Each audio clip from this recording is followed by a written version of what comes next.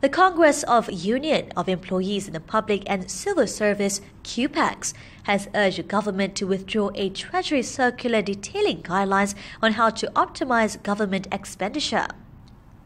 The circular also directs a freeze on the intake of new civil servants and also on promotions for civil servants.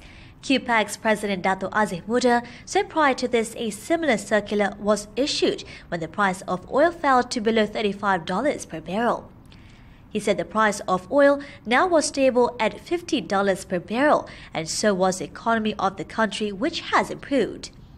Cuepacs also urged departments and agencies which have yet to create senior posts, especially in the implementation group, to restructure their posts within their departments and agencies.